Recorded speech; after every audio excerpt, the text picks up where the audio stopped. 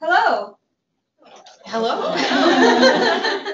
Go ahead. All right. Welcome to the Linguistics Beyond Academia Special Interest Group's first ever event and the first regional event for the Washington, D.C. area. We're happy you're here. We have a lot to get through today, and we have a lot of people joining us also via GoToMeeting. So if you can hear me, hello.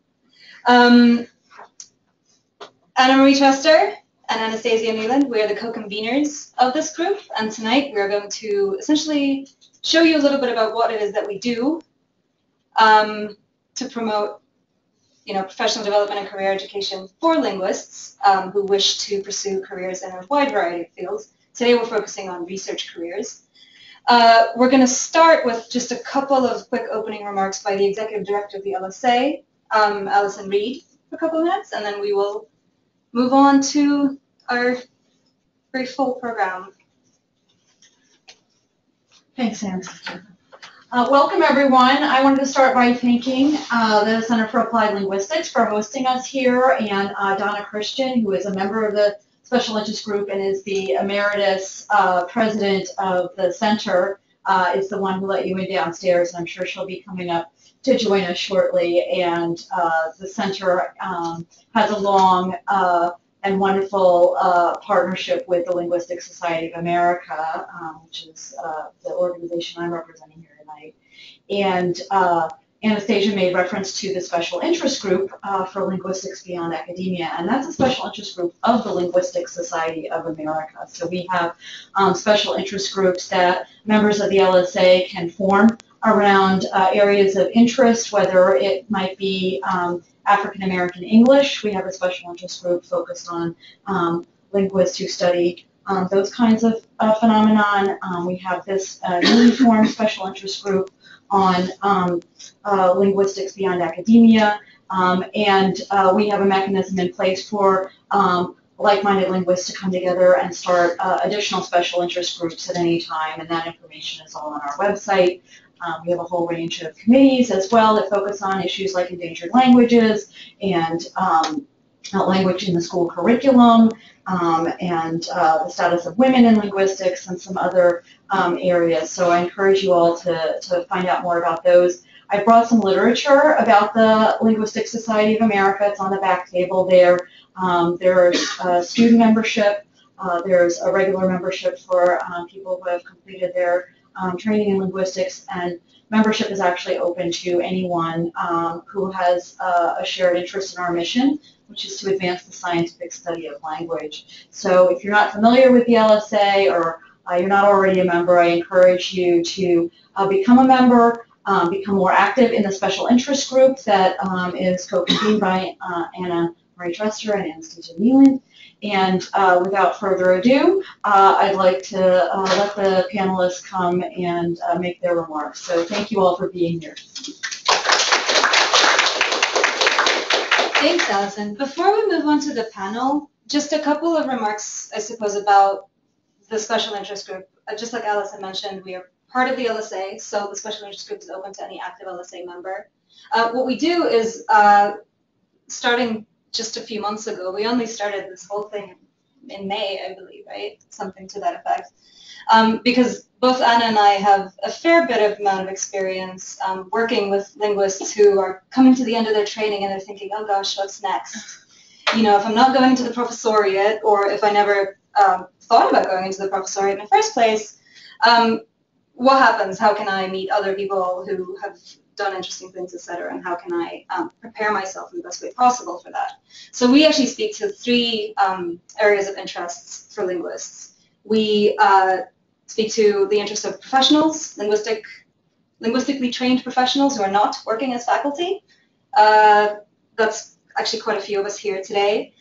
We're speaking to the needs of graduate students and undergraduate students in linguistics at any level who want to find out more, right? And we're also speaking to the needs of linguistics faculty who I know want to be better informed about how to sort of shepherd their students towards the careers that they want, whether they be faculty careers or non-faculty careers. And we do this through a series of different kinds of events. We just a couple of things that we've done in the past few short months is We organized a networking event, a pretty large-scale one of about 100 people at the annual meeting in Portland, Oregon of the Linguistic Society of America. Hugely popular. All the graduate students just like flooded. They wanted to talk to everybody who worked at the companies they wanted to work at. This past July, Anna and I held a all-day workshop about career exploration for linguists at the Linguistic Summer Institute, I believe is the official name of it, at the University of Chicago. And Anna has also held several salons, just kind of informal gathering spaces for professional linguists to share information and resources and, you know, shared questions around some of these issues. These are the things that we do for and with our members, so we would love for you to join us after seeing all that we can do today. It's all in the service of the mission of promoting ideas about career diversity for linguistics professionals. So, a little bit about ourselves. I guess we should introduce ourselves as well. I am on the faculty in linguistics at Georgetown University, but I'm not a regular faculty member. I also run a professionally oriented master's program that we have there called the MA in Language and Communication. And so a lot of what I do, aside from teaching linguistics, is this kind of stuff. I do outreach work. I talk to students, and I advise students, and I talk to professionals, and I get advice from professionals about careers for linguists. So this is very much something that's in my wheelhouse. And I'm Anna Marie Trester. I work at the Frameworks Institute. You'll hear in a minute from one of my colleagues here tonight, so I won't say a whole lot about who we are and what we do as an institute, but I will say, you know, you're hearing a lot tonight about careers in research. That's because that's the theme of tonight. I work on the learning team at the institute, so there may be a future panel in the making of careers in education in you know, non-academic contexts. For any of you who have interest in education, there are people in the room who have interesting thoughts on the subject as well. In addition to myself, we're going to be, I'll put in a little plug for what's going to happen at the end of this, so be thinking. We're going to be doing a little simulation of a networking. We're going to be doing a networking event, a live experience of networking. So as you're listening to people, you know, be thinking about questions that you want to ask them in front of the group, but then also be thinking about how you would transition into one-on-one conversations. We found that, you know, one of the reasons to have events like this is that, you know, sometimes it just, you need to have some practice in networking, and the people who are here will tell you, I'm sure, in their remarks that networking is probably the way that you're going to get a job. So this is why we organize events like this. We actually would want you to also look at an event like this as a model for a thing that any of you might organize. Those of you who are in other cities listening to us on the webinar, we want this to be something that can be, you know, a touch point for someone in their city, in their community, to talk to people who have jobs locally, but to learn more broadly and share information more broadly. At any scale, anything from a workshop to a panel to an informal discussion to a networking event, anything is possible, and that's kind of what we're demoing here today. So we're going to start with our panel. We'll hear from 3 professional linguists. There will be ample time for questions, so please do think of questions. Following this, Anna will give you a little bit more information about how to network effectively, just as a freebie. And then we will spend the last half hour from 7 to 7:30 with refreshments and conversation. That is what we're going to do. So thank you all so much for coming. And let me just call up and introduce our 3 panelists for the evening.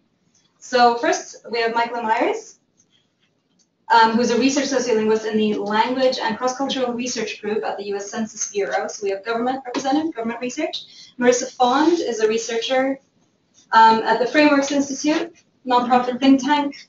Is a decent description? Yes. Excellent. Great.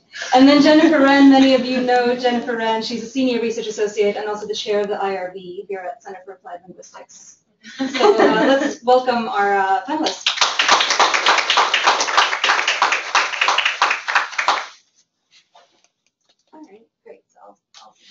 I will moderate this panel, so I'll get us started, but I do expect that you'll probably have lots of things to say without my prompting.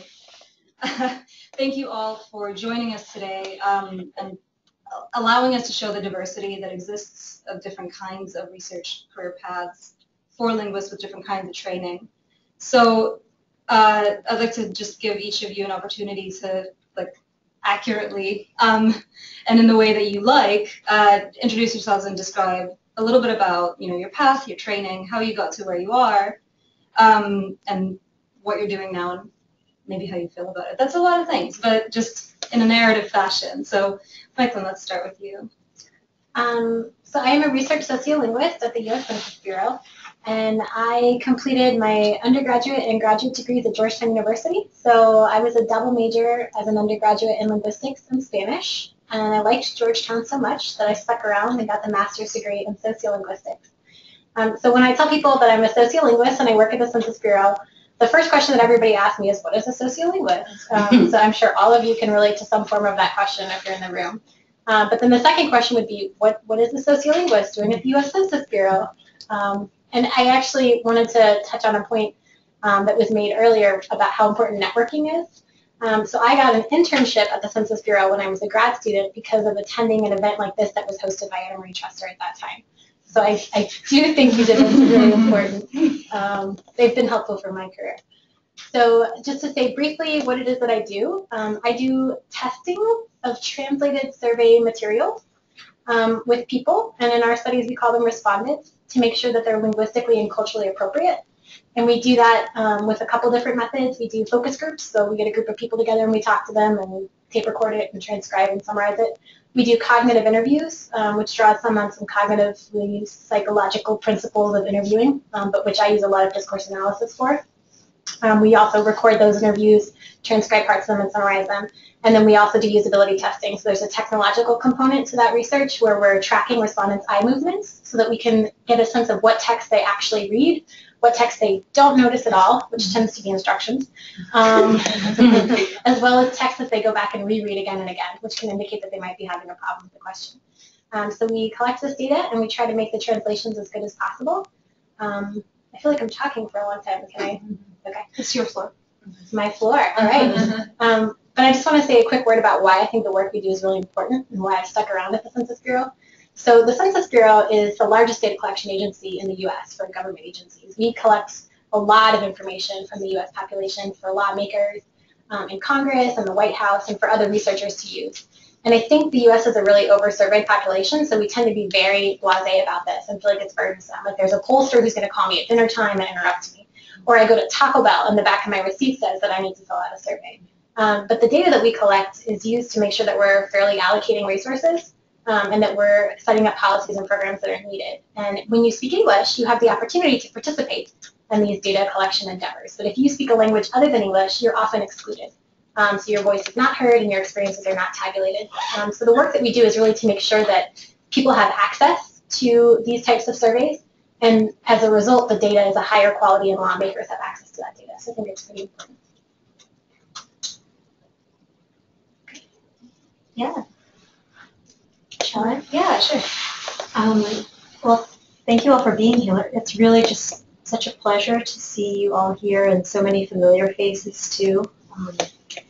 I am Marissa Fond, and I'm a researcher at the Frameworks Institute, which is a nonprofit social science-based think tank that does work on communicating more effectively about domestic and increasingly international social issues with the ultimate goal of creating social change through better communication. And so just to walk you through really briefly some of the work that we do, kind of a life cycle of a typical project.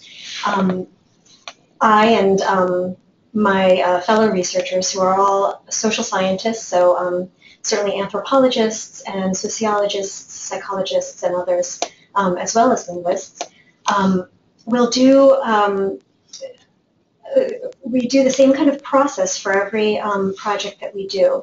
And so what we will try to do first is to through interviews with experts in a given field on a given issue, we'll try to distill an expert story of that issue. So beyond the literature review that we would do on this topic, we want to understand how professionals talk about their work and what they prioritize, what they think is important, the messages that they work with every day in their fields, the messages that aren't shared by the public at large.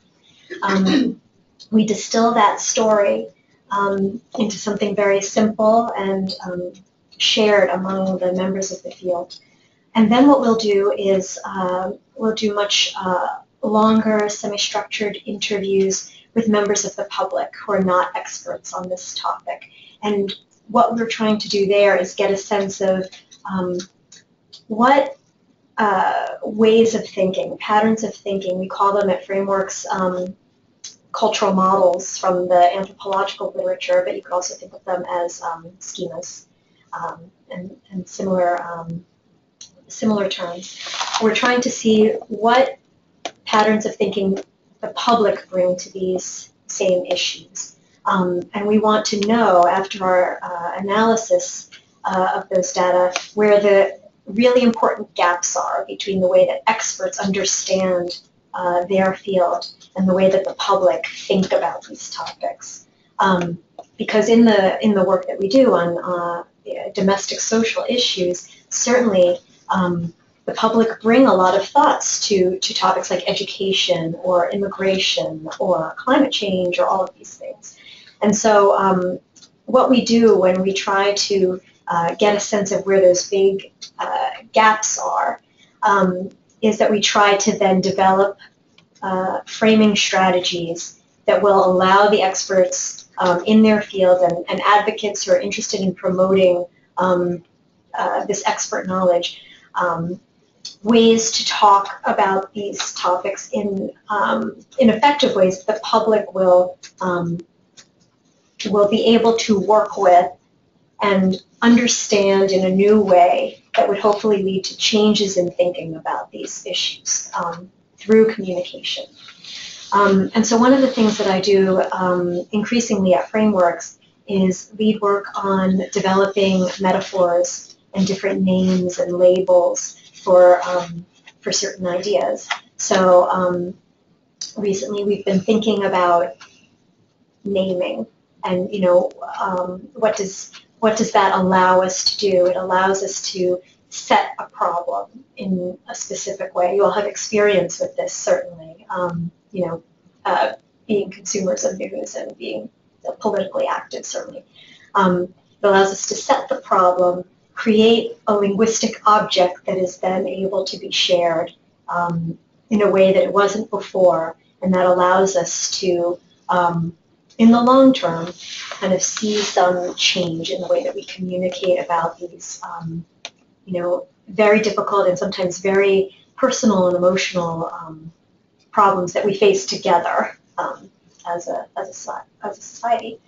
And so I'm really happy to talk more and answer your questions about, you know, the specifics of what we do at Frameworks. But certainly as a linguist there's really a lot of work to do in collaboration with my social scientist colleagues, certainly. So that's something that I'm keen to speak about too, because often I call myself a sociolinguist and often I call myself a social scientist. And sometimes those differences become more important than other times.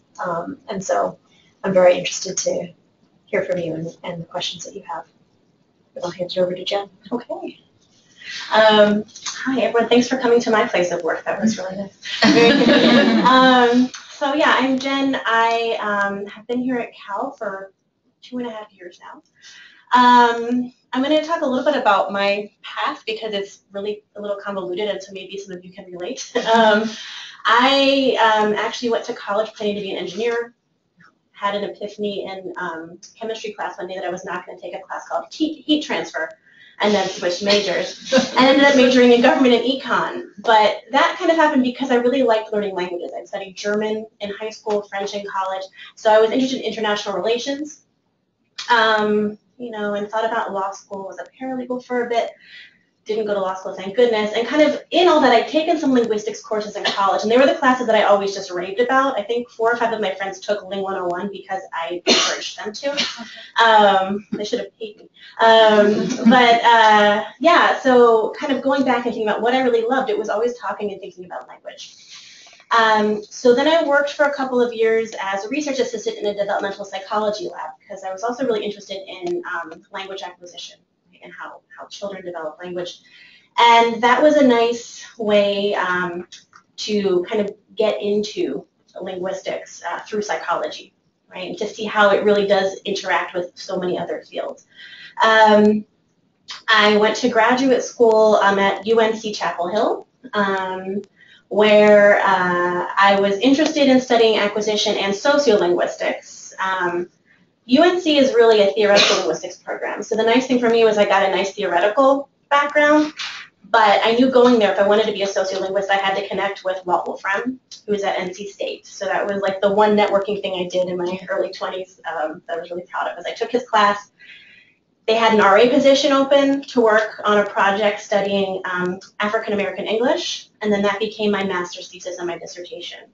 So and actually became my postdoc too. So I graduated and did a postdoc at the Frank Porter Graham Child Development Institute, where I continued doing work on the project, this longitudinal study of African American kids, and started looking at ways that language linked to literacy outcomes. And I was funded by the Institute of Education Sciences through their early education program, so I was able again to see how linguistics really linked to other fields. So I've had a lot of opportunities to see the interdisciplinarity of the work that we do. After my time at FPG, I came here to Cal, and here at Cal I wear a number of hats. As Anastasia mentioned, I am not only a senior research associate, but I am the IRB chair, which is a position I never ever expected to hold. I, like many of you, when I was in graduate school and my postdoc, dreaded submitting IRB applications and just found it to be this horrible red tape. And now I'm like the advocate for human subjects at Cal, which has actually been a really wonderful experience to be on that other side for a couple of reasons. I get to see the wide array of project work that goes on here at Cal. As the chair, all of the applications come through me at some point, so it's a really nice way to have keep in touch with the work that we do here. Because most of my work actually lies within the language testing area. Here at Cal, we have lots of applied linguists, a lot of language testers, psychometricians, a lot of educators, so people of different backgrounds. And there are a few sociolinguists here.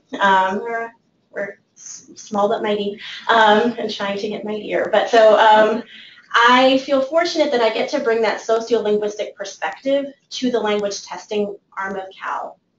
And so I'm not sure if we'll be talking in detail about stuff that we're doing, but I have brought a lot of my experience with transcription and coding, right, which I did a lot in my graduate work. I think I transcribed 80 hours a week for a whole summer. Probably many can relate.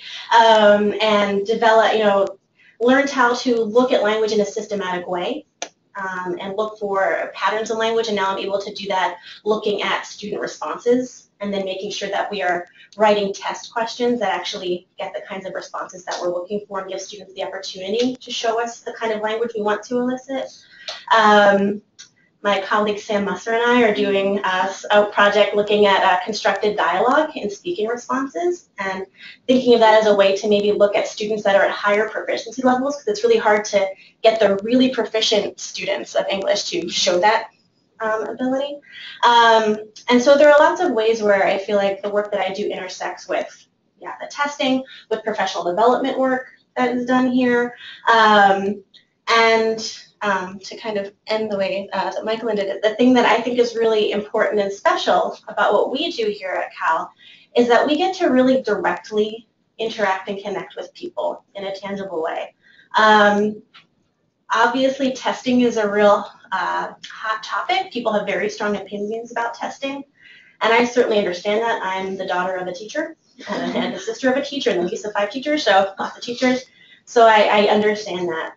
But I think about when I went back to North Carolina to visit friends, I was talking to some of the statisticians I used to work with, and of course these are numbers people, so they get it, but saying, you know, sometimes it's hard to talk about testing because people have such like a visceral reaction to it. It's so negative. And he said, yeah, but we have to measure it somehow, right? So I feel like what we do in the testing part here at Cal, because that's what I mostly do, is we make sure that we measure it well, right? If we have to measure it, right, we want to make sure that we're measuring it the best way we can. And if we're going to be looking at things like English language proficiency, you need linguists here to be informing that development. And so I think that this is a place where having that linguistics background, that expertise, and the knowledge of the intricacies of language is so vital. Great, thank you all so much for those introductions. I want to focus the questions that I have, which I'm kind of intuiting what some of you at least kind of want to know. I would like to focus on two things. Number one, the differences between academic research and industry research. Oftentimes I hear from students that they're really anxious about not being able to adequately explain what it is that they do in a way that's going to be attractive to employers because they just have no idea about what kinds of standards and expectations come with, you know, that are like behind the job description researcher at any given kind of organization. So I don't know if you guys could maybe speak a little bit to what you have found to be like the kind of common touching points and also some of the differences between academic research as a thing and industry research, the kind of work that you do.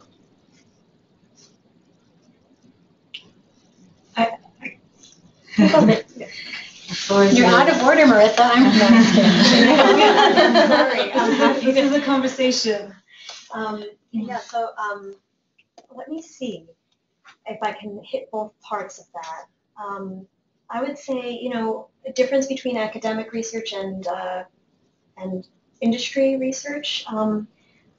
One is that, you know, as I was describing the process that frameworks typically goes through on a given project, you know, that means that that process has to be gone through on a typical project. And so that means that the research that I do has to fit within that model. That's not to say that I don't have some space in my role as a researcher to develop new ways of investigating the questions that we have or addressing them in different ways.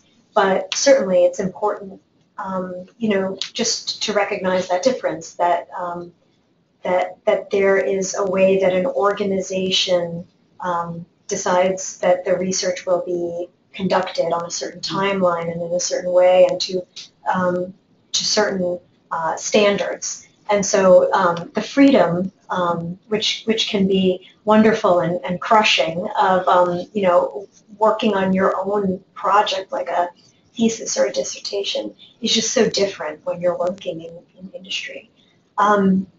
And I think that the second part of that, the way that I understood that question about, you know, how do you, as a researcher, position yourself to an organization, if you might be applying for a position, really the first thing that I thought of is how important it is to familiarize yourself with that organization's work, and that will give you the clues that you need to position yourself in a way that will be attractive to that organization. Because yes, certainly the unique skills and experiences that you bring are important, but an organization wants to know that when it comes time to launch a project and you need to start work and jump onto it, that you can handle that. And so certainly I know that the Census Bureau and frameworks as well,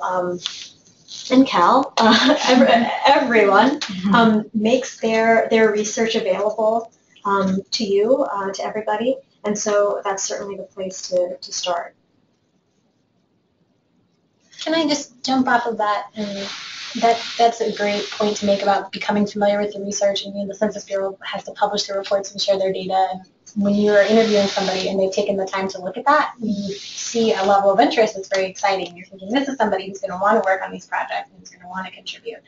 And a big difference for me between research that I was doing in grad school and research that I do at the Census Bureau is obviously the fact that what I'm doing now is much more applied. So I'm not necessarily just looking at something because I'm curious. We have survey sponsors and they keep the lights on and we do this research for them, right? We're looking at these translations and the way that the group that I'm working in is structured. So I'm in the Language and Cross-Cultural Research Group of the Center for Survey Measurement.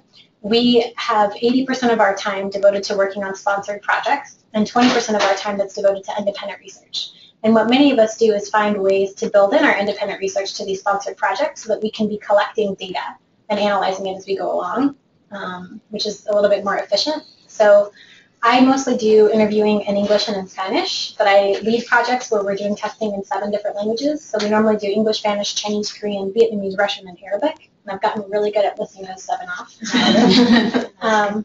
So I try to embed research into the different projects that we're doing. So, one thing that we have ongoing right now is we're collecting data in cognitive interviews and focus groups, and we're using vignettes, which is survey speak for hypothetical situations where you ask respondents a survey question about a situation they don't really live in, and we're doing it in 7 languages. So we can see how do the responses that I get from this for Korean speakers differ when I'm in a one-on-one interaction with them versus when there's a group interaction and you're having this conversation mediated by several different people. And then we can also look across languages. So if I'm in a one-on-one interview, how do these responses differ across these 7 languages, and why do I think this might be happening for these hypothetical situations? And that's not sponsored, but we just sort of threw it in there because we're already doing these interviews, and we thought it would be interesting to look at what these cross-cultural differences are. So that's the type of thing that we do to sort of do research that interests us, but also do research that's more applied for the community that we're working in. Yeah, I think you both covered it pretty well, but one thing that I have found that, as I said, I'm not a language tester and I work in the language testing division, so that sometimes is a little struggle because it's not like that's my love, but I can bring skills and interests that I have, as you've mentioned, to the projects that I work on in language testing. So, for example, one of the big things that we've been doing here for the last couple of years in the English language testing area is transitioning from paper to computer-based testing. And, that brings a lot of questions, right, in terms of making sure you're measuring the same things in lots of ways. And so been working on a study of keyboarding, right, seeing if students are able to show the same quality of response in keyboarded responses versus handwritten responses. And, on the surface, that's not really my background. So it's African American English, language development. Language development, I guess, is in there. Style shifting was the focus of my dissertation.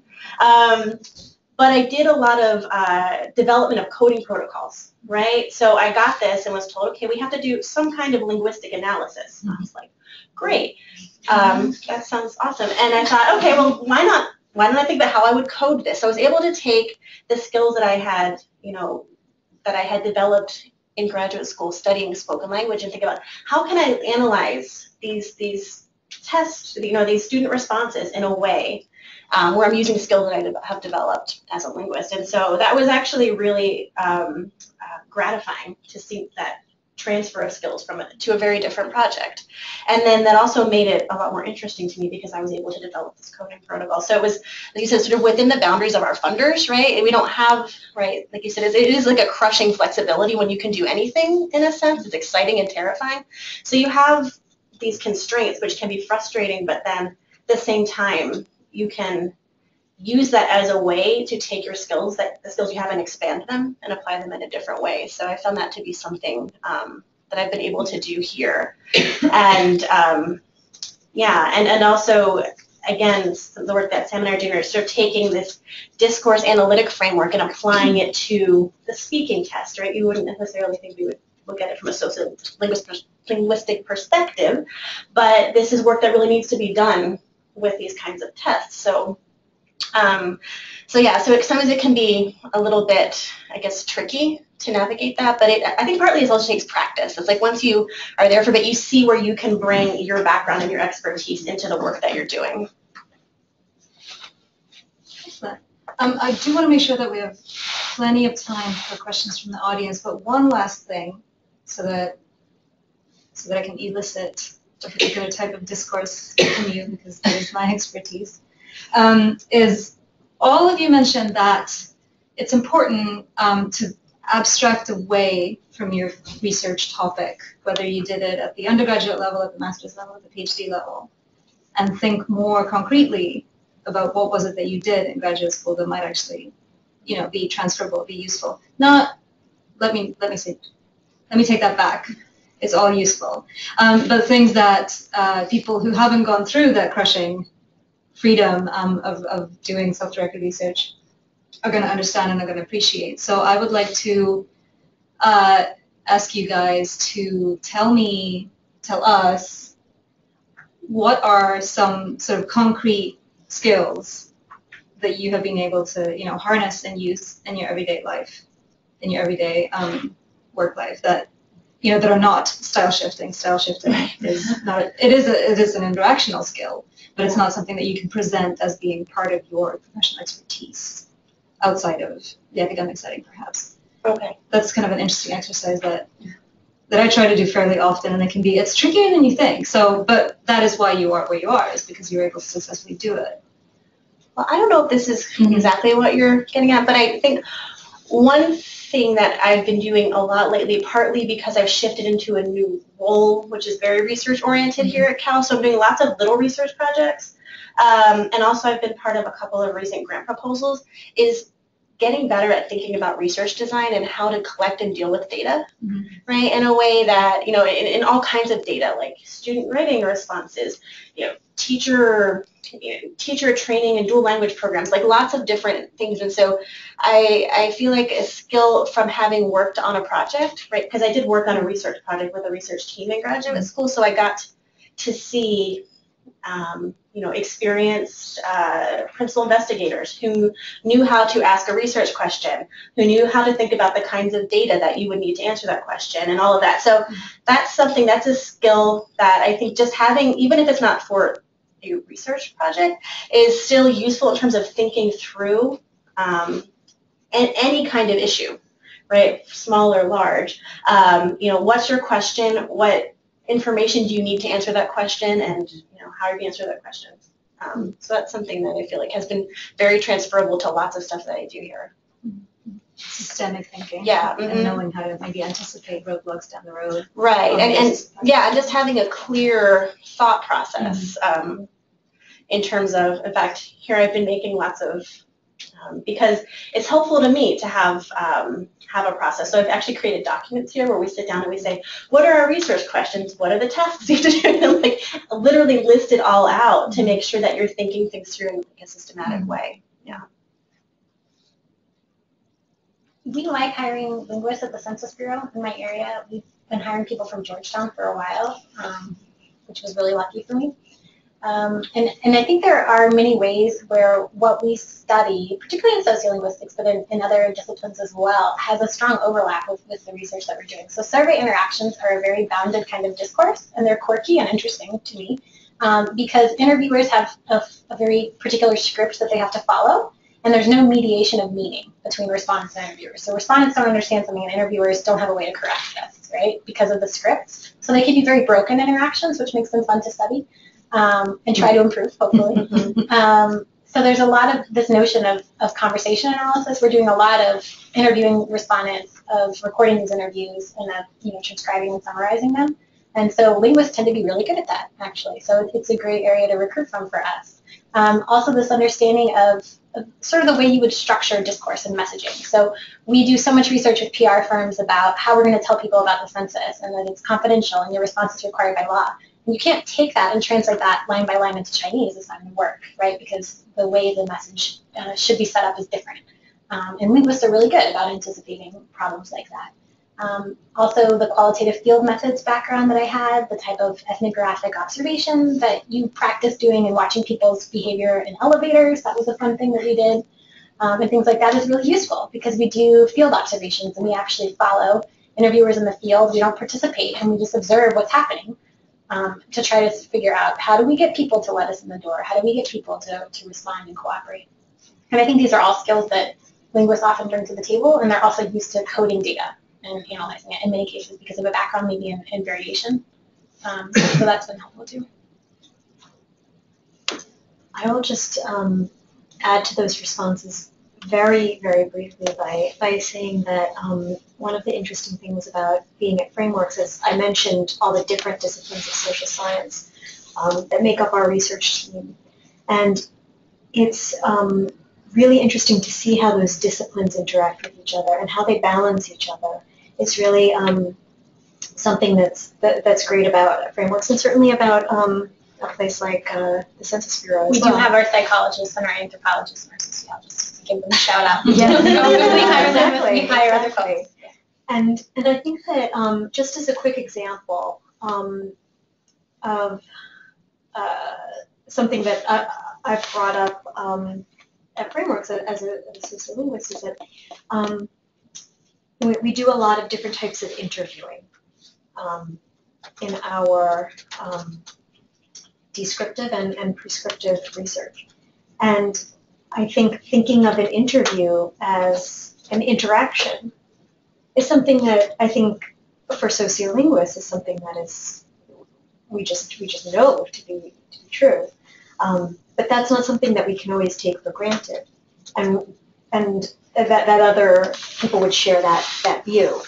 But when you think about designing an interview guide or about analyzing data that result from interviews and how they how a conversation emerges as a series of as a sequenced series. I mean, it can be I found it to be really helpful to bring that training to bear on how we understand the work that we do and what meaning we take from that work.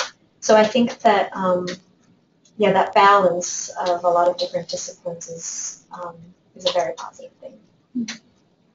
So we're hearing lots of actually good concrete tips here, right? Is focus on things like coding, things like making the data make sense when it doesn't initially in a way that linguists are able to do because we're used to looking at the world in a certain way.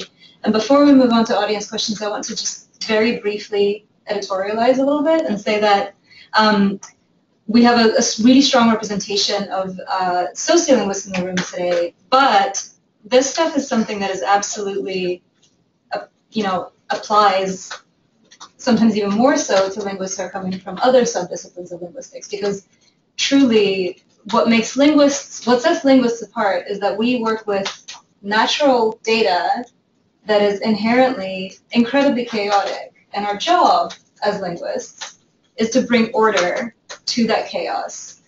And that is good for, your academic sort of gratification of solving a puzzle. It is good for the communities that you try to serve by understanding how things work. And it's going to be good for your company's bottom line as well. So that's something I think that, you can think about and feel good about yourself, because as a linguist, you do have this very, very, very unique skill set that not many other disciplines can claim, I think. But I do want to open up the floor for questions from the audience for the panelists. We have about, a good 10 minutes. Anyone's got? Absolutely. Yeah. Hi, my name is Alyson Reed. I just have a question, and thank you again for speaking with us, about your day-to-day lifestyles and how are they on a daily basis? What do you do? Could you give us an example of just whatever day you want to share with us, but just some real concrete, not hour to hour, but daily lifestyle, if you wouldn't mind. So from a day this week, we have a project that we're trying to do right now in Puerto Rico to figure out why we don't have addresses that work for people who live in Puerto Rico, because we don't. And so we're going to be doing some focus groups there to talk to people about how their addresses are set up. So we were meeting with some stakeholders about planning that. And then I've been getting the summaries in 7 languages for a lot of the interviews that we're doing. So I've been reading a lot of interview summaries right now and trying to think about ways that we can present findings to our sponsors. And then we're actually getting ready for a new round of testing that's going to be kicking off in English and Spanish soon. So also meetings for that. So this has been kind of a meeting-heavy week for me, but I have weeks where I'm doing a lot of interviewing. So I'm not in a data collection point right now. I'm in an analysis point right now.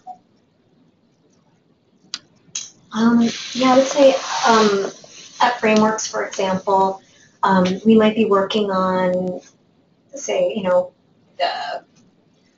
4 to 10 projects simultaneously, and all of those would be in very different stages. And so the stages that I described earlier might all be occurring on the same day. So I might have a phone interview scheduled with one of the experts that we're interviewing for an early phase of research. I might be writing an internal analysis document. So a lot of the writing that we do is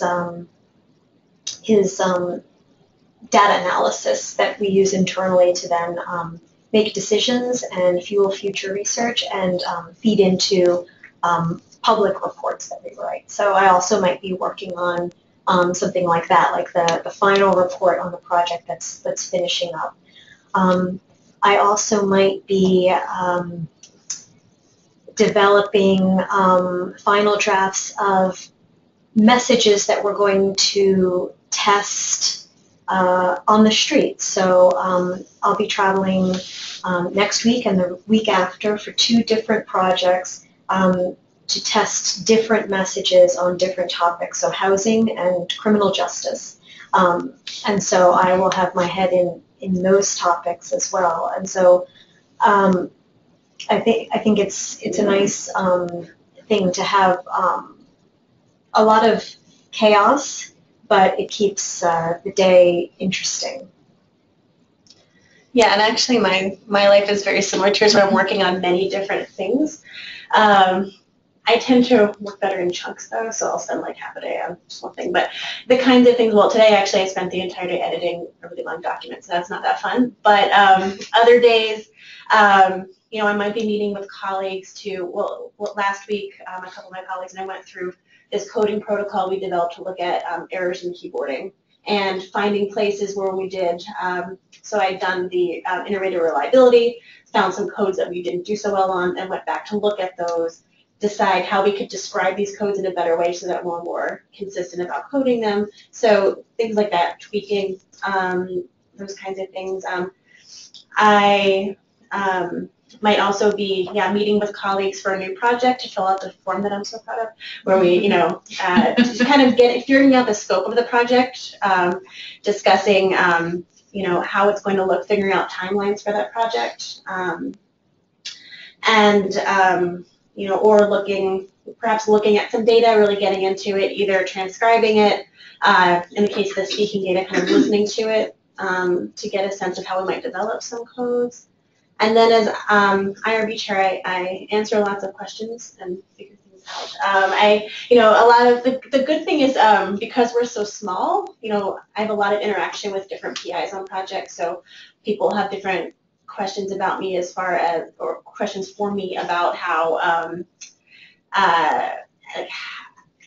they should fill out forms or how they should interact with partners, Cal partners with probably Frameworks and probably Census does too. We have a lot of projects that have multiple partners working on them, and so there are a lot of IRB-related issues with that, and so kind of figuring out how to deal with agreements and data sharing and all of that. So it kind of just depends on the day, but there's a lot of different things I work on. Great question. Other questions from the audience?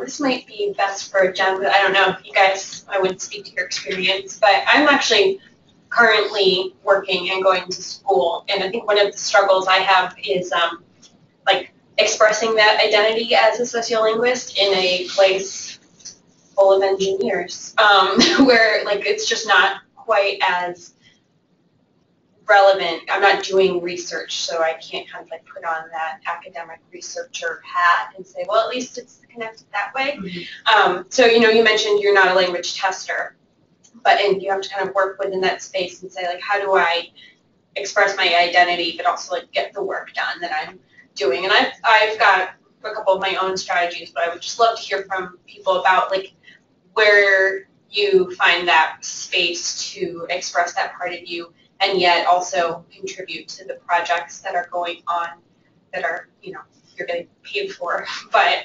so I don't know if that questions make sense to you. But Yeah, well, yeah, I mean, it can be really tricky to balance your interest and what you'd like to do with what your company's being paid to do, particularly if you don't work with people that share your interests, right? And I can imagine with engineers, yeah, you get that. So how many languages do you speak question all the time? But I think part of it is you have to sort of respect the boundaries of the project that you have to work on, right? Because they're paying you to do whatever they're paying you to do. Yeah. So that is priority. But then, yeah, I guess where you can see places where your background and your expertise can actually enhance and improve the project, speak up, you know what I mean? Just look for places where, and I'm sure there are many of them, as a so not always great communicators. So that's another, yeah, that's true. That is another project. I think the other thing too is the longer that you're at a place and people respect you just as a colleague, the more that they respect all of the things that you bring to a project and to a team. I know that, just in the last few months, I've really been pushing SoCal. Actually, Donna and Carolyn have a long history here of doing great work on variation and really a lot of sociolinguistic issues that hasn't been at the forefront of Cal's research agenda lately that I would like to resurrect. And so after being here for 2 years, I've been able to finally kind of be more vocal about that and try to think of ways to rebuild that and tie it into like the testing stuff. Yeah. Whereas I feel like if I'd done that 6 months and people would be like, who are you? What's your name? Yeah. That's not what we do here. You know what I mean? So I think part of it is just as you as a colleague, as you gain confidence and your colleagues gain confidence in you, you can think of ways to incorporate that. I actually have something I wanted to add to that. So I talked a lot about the role of linguists at the Census Bureau, but I work in a small division of Center for Survey Measurement, which is where I think all the linguists except for one are. And the vast majority of the 6,000 people who are at headquarters of the Census Bureau are statisticians. We are tremendously outnumbered. And the Census Bureau deals in massive amounts of data, right? So, they have data on every single person in the whole country. And so qualitative research is sort of the redheaded stepchild of the Census Bureau in that sense. And it's often looked down on by people who aren't very familiar with the work that we do who are in other divisions. So they have data sets with millions of people in them. And they find out that I did 40 interviews. And I want to talk to them about what's broken in their questionnaire. And, they kind of laugh about this, like, yeah, thanks so much for that, I appreciate it. But we don't need to do, millions of interviews to tell you what's wrong with your questionnaire. And I can save you a lot of money, actually, before you field that survey by doing a couple of these interviews. And so I have found that when we have these sponsors who are initially very skeptical, who are required to work with us because they have to meet a minimum standard of pre-testing to field their survey instruments, but they can be really hostile up front. They have no notion what we do or why they have to do it, and they just want me to put my initials on something that says that they've pre-tested, what they needed to. But we try to build up these relationships with sponsors and find that usually by the end of the process, they have more buy-in to what we're doing, and they've seen the value that it has. But a lot of that I feel like is me learning how to translate terminology that's very sociolinguistic into things that are meaningful for them and speaking the way that they speak. And also really kind of demanding a seat at the table, I think also. So when you come to these meetings where you have people from several different divisions that are represented, and there's a long, and I mean this literally, like there's a long table in the middle of the conference room and there's a ring of chairs around the edge, like sit at the table, because you're doing something that's valuable, even if they don't have respect for the background that you have at the research that you're doing. Excellent. We had a question in the back from Carolyn. Yes, I'm wondering about how you handle the need to develop a professional scholarship record.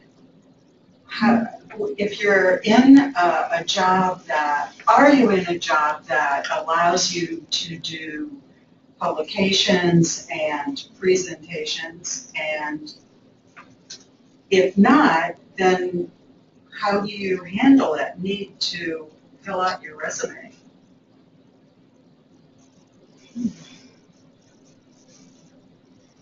I can answer quickly because being in a bureaucracy, we have a form for that. No, we really do, and I actually do it September 30th. So we are required to submit to a journal every year to have either an acceptance or at least a submission, and every other year we need an acceptance. So we have these goals that we need to meet. You can have an off year and an on year, but in your off year you better at least submit something. And then we also are required to make a certain number of presentations of our research results. because the central mission of the research that we're doing is that we're sharing this with the U.S. public, and we're funded by taxpayer dollars. And then we have to fill out research proposals every year for what research we want to work on in the upcoming year. So it's a pretty central part of the work that I do, and the tension, I would say, is actually more that we're officially allocated 20% of our time to work on this, but it's a larger percentage of our performance evaluation. And when there's a lot of sponsored work, nobody's going, well, hang on a minute, because I'm working on this journal publication here, and I can't really deal with you, client. So I would say the tension is more that we are expected to do those things, and then trying to find time to do them around the other work that we have. Well, I would say, coming from academia, the nice thing for me, right, is I came here, and there are people certainly that do present and publish, but most people at Cal don't, right? There are a lot of people that have masters in education and were teachers, and so I came in and I was like, I'll present, I'll do, so I actually have gone to many conferences and presented quite a bit since I've been at Cal. Some on work that I did, in my postdoc that kind of trickled over, some on sociolinguistic work that I've applied to work at Cal, some that's not related to anything that I'm particularly interested in at all, but hey, I'll go to Portland, that's great. So I've gotten to do kind of quite a bit of that. In terms of publishing, it's harder, right, because none of my time is allocated for writing. So really any writing I have to do is on my own time, and that can be a real struggle. I mean, I found that the most success I've had is Cal does have a program to encourage publishing within Cal, and so I won. I submitted a proposal and and won. But the catch is you have to submit a journal article to get the money that you win. So that was a good motivator. It was like, if I submit this, I get $5,000. I've never written an article faster in my life. Like every article should have money attached to it. And then the other way that I've done it is I'm actually working with some colleagues from UNC on a book based on the project I worked on there. And so my friend Mary and I used to, this summer we Skyped every Friday and planned book chapters. And so that was another way that, again, sort of on my own time, I was able to get some work done in that sphere. But it is a real challenge when you have all this other work that is being funded. It has to be done, and it has to be done by September 30th. You can't be like, sorry, I'm going to be a week late on that, So, yeah, it can be challenging. Yeah, I think your experiences are exactly mine. And Framework certainly, wants its research staff to remain active in their fields, and there are opportunities to do that. And I'm the newest researcher still at Frameworks, and I've been able to take advantage of that. And yet I would also say that given the constraints that you two mentioned and the way that your time is allocated, if what you want to do is be on the conference circuit, attending multiple conferences a year, and you want to work on submitting a number of journal articles a year, then either you have an incredible drive to fill your free time with this, or you don't do this kind of work. Because the opportunity is there and the space can be there and you can make as much space as you want, but it's just a different rhythm of work and a different type of work, I would say. Wonderful. One last question and then we will regroup for some networking. Hi, I'm Mikelyn. I'm actually an undergrad at Georgetown. I don't know how many undergrads. It seems to be more graduate students. So my question is definitely coming more from an undergrad perspective, but I hope it's still relevant to people who are considering pursuing additional degrees in linguistics. So my question, I'm definitely at the moment where I'm considering if I should go academia or go more applied or find a job that's in the realm but not necessarily academia. So my question is, do you think you would have been doing what you're doing now or something similarly if you had not pursued an additional degree in linguistics? That's an easy question for me to answer because I only have a master's degree, unlike the PhD students, and I couldn't have the job I have if I only had a bachelor's degree. And I'm one of like 2 people I think that have a master's degree in my department. So No, if I had not gotten a master's degree, I would not be where I am. I would say that, yes, at Frameworks, it would be almost necessary to have a PhD.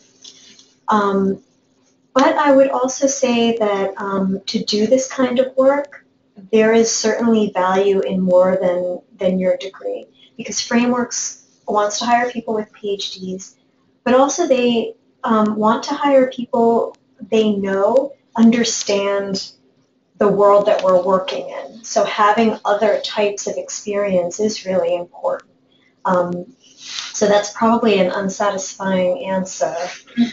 Frameworks is a little unique, I think, in this. I think that in a lot of organizations like this, having a bachelor's or a master's and that additional professional experience can get you very far.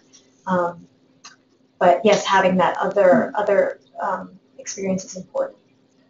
Yeah, I would actually say Cal is, I mean, depending on the position at Cal, your professional experience is really important too, right?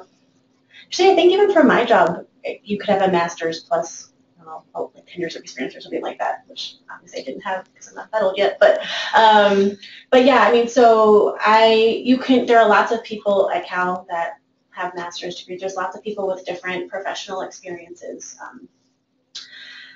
And this isn't really your question, but since you mentioned you were trying to kind of figure out which direction to go, I can certainly relate to that. And one of the things that was really hard for me is I love teaching. That's the thing I'm good at, right? That's what I do well. And so the hard thing about not being in an academic career is that there's no teaching tied here. However, being in a place like DC, there are so many places and opportunities to teach. So last year I taught at Georgetown. I'm teaching at the University of Mary Washington right now.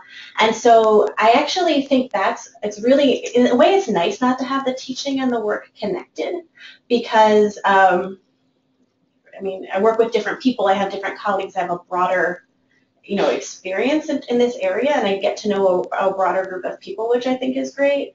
It's also extra money when I teach. So that's a nice little thing. But I think that's been a nice way for me to not be an academic, but still be in the classroom. And I think as an instructor, I bring something that is unique and special because not that academics don't do great work, they do, but I mean, I do work all the time that's affecting students, affecting teachers, and I can talk to students about how my work as a linguist is important and would be useful in lots of careers. So I feel like, as you're thinking about your career path, it doesn't have to necessarily be one or the other. You can find ways where they overlap. So that was not your question. Great question, fabulous answers, and I'm sure that you all have, questions to one or multiple of the panelists pertaining to your specific situation or something that you thought could be a potential touching point. So we're going to network, and I'll give it over to Anna. So, how's it happen, guys? It's actually really hard for me to talk about networking in like a minute because I'm writing a book about career development, and right now my networking chapter is about 50 pages long. So, here we go. As an interactional sociolinguist, I think we can bring, I'm an interactional sociolinguist, so I think you can bring your skills and training to think about lots of different kinds of scenarios. So I bring my skills and training as an interactional sociolinguist to think about an interaction like a networking event. All right, there are understood things that happen at a networking event. Jen, you mentioned, to what extent are we going to be sharing details about our job? Well, that's a good thing to bring to a networking event. Maybe a description of something that you're working with, something that you're passionate about. Networking is reciprocal. You bring and you ask for things. It is a moment to be generous. It is also a moment to be vulnerable. It's a moment to ask for something. You need to be able to bring to this encounter a concise, articulated, short way of saying something that you're looking for, and maybe something that you can give. So in a moment, you can start thinking now. I'm going to have you each go around the room very quickly, say a thing that you might be looking for, and a thing that you might give. Some of the people in this room here have a lot of expertise to offer, and I want to make sure that people who are interested in things know that everyone in this room has something to give and something to receive. But I guess I just can't resist to tell a very quick story. It turns out I love playing this game that I always call the airplane game. It turns out it's networking. So I sit down on an airplane and I get the other person, because you're trapped there, right? I get the other person starting to talk about themselves. And then I play, how does linguistics impact your life? That is networking. Networking is elevating our field in a very specific way. This is how I understand networking. It is helping the world see what they didn't realize they needed, which is a linguist.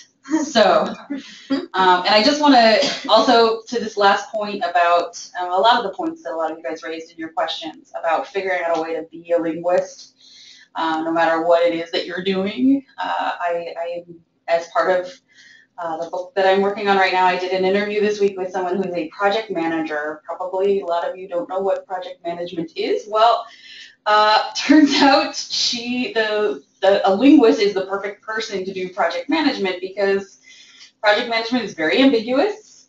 You are rarely handed a job description that can actually say what it is that they need you to do. Your job is to go into a workplace and figure out what is not happening, what is not being said, what is not being done, what is not, what are the systems and patterns that are being failed to be being captured and communicated and articulated.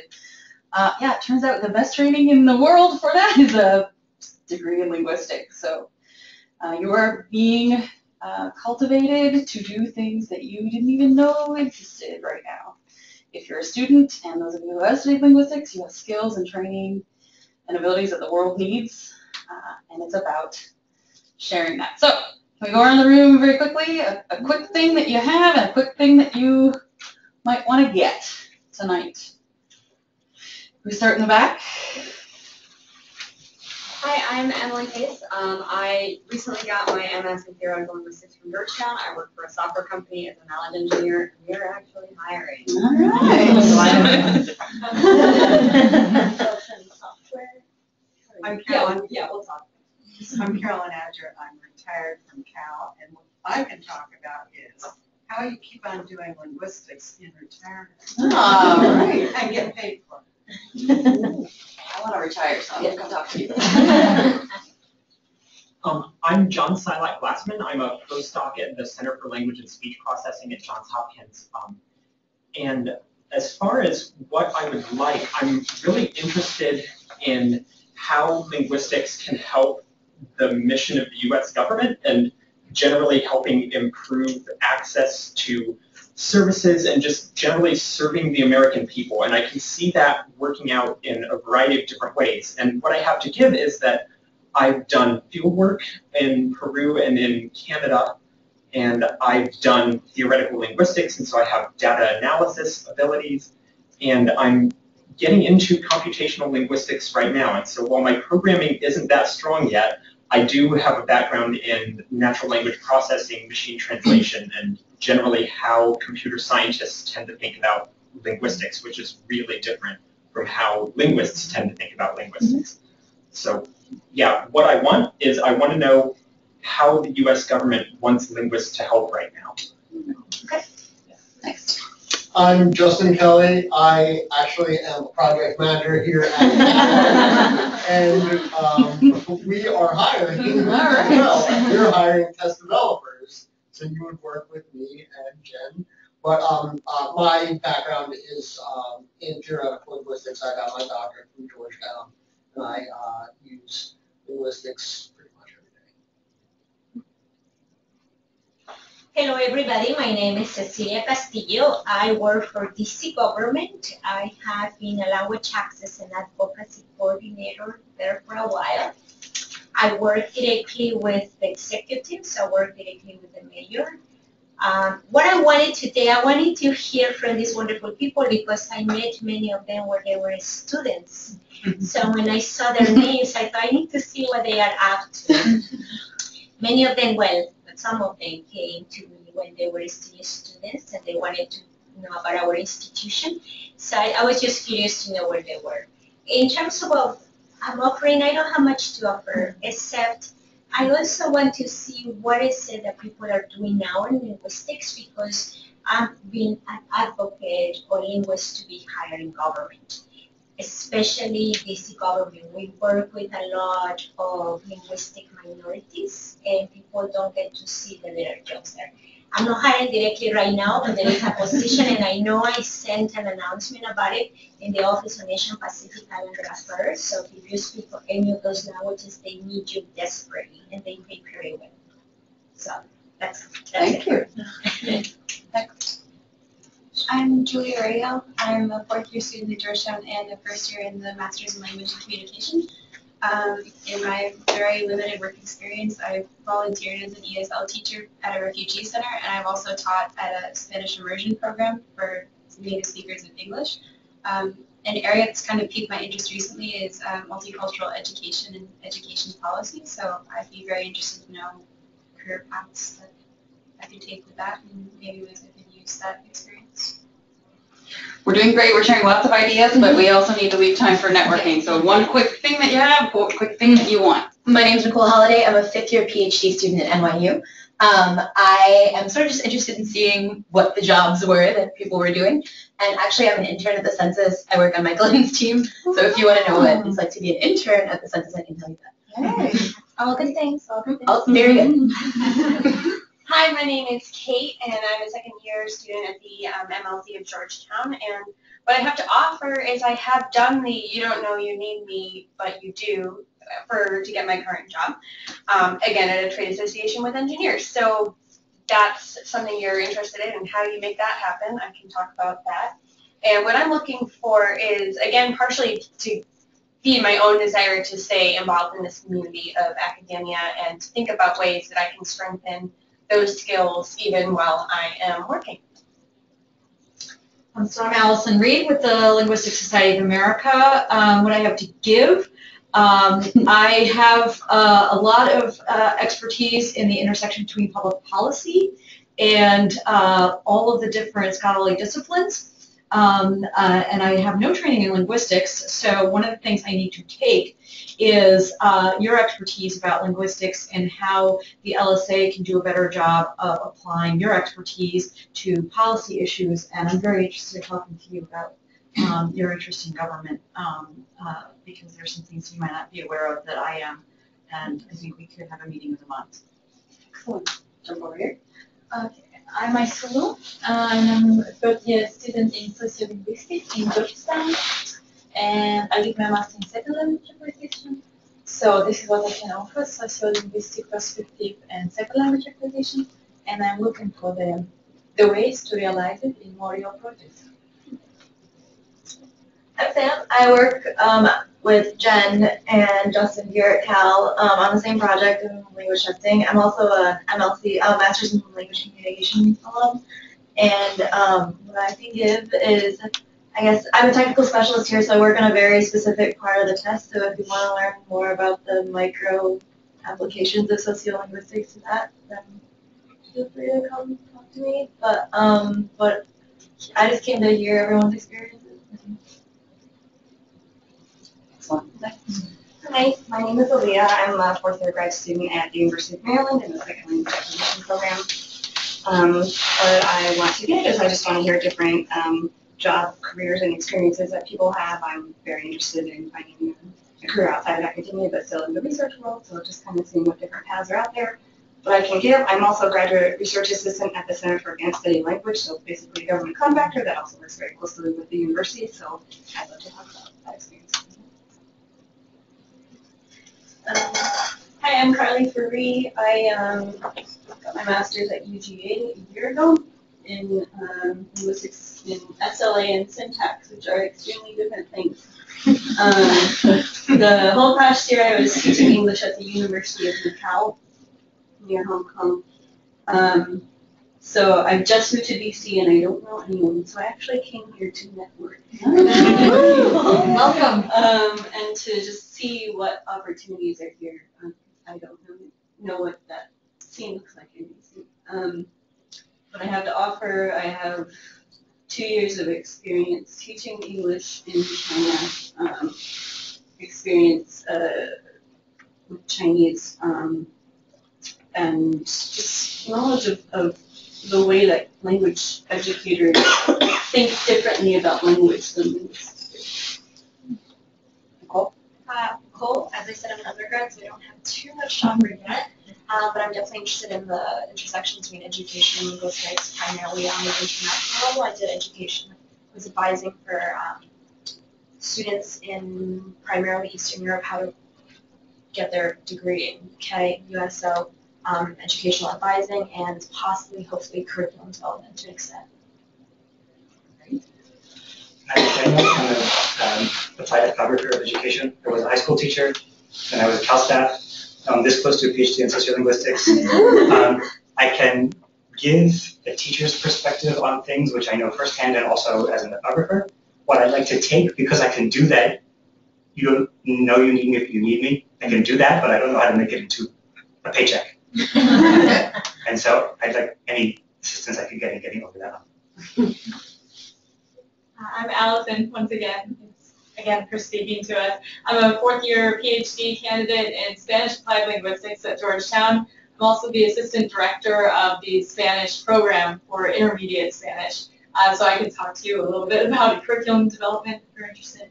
And what I wanted to get here was to hear an outside perspective from academia and what everyone's up to. So thank you again. I'm Rachel. I got my PhD in linguistics last year from UT Austin. And I guess I can talk about how to transition from linguistics into tech. I'm working data science now and we're hiring. So yeah, and I guess what I want is to meet linguists because since moving from Austin, I don't do so much linguistics anymore. Yeah. Last row. Sure. My name is Ann Butler. I'm a first-year student in Master's in Language and Communication at Georgetown. What I have to give is I have work experience in program management in multinational nonprofit. I also have a background in a little bit in business and in marketing. So what I would love to get is to find an organization or a group of organizations that does multinational, transnational communications, particularly with an eye to interning. I would love to find an internship while I'm here in Georgetown for the next 2 years. Hi, I'm Renn.